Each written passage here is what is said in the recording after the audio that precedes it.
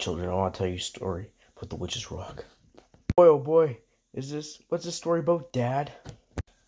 Well, back in 1935, a young woman named Alice met a young man named Thomas. They talked and talked until Thomas asked Alice to dance. They fell in love immediately, and after the dance, Thomas asked Alice on a date. After a couple months, Thomas and Alice decided to get married. So they planned their wedding to be at Regina Beach, where they first had met.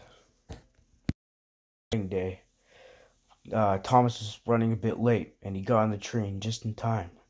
But 2 minutes before the train got to Regina Beach, it crashed, and they weren't able to find Thomas's body. So Alice left the house by where the crash was, and she put a rock there.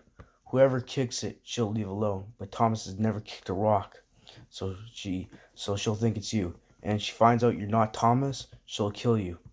Your uncle once didn't kick the rock, and he died. He had a broom shoved down his throat, and he was stabbed 140 times. The witch is evil, kids, so kick the rock.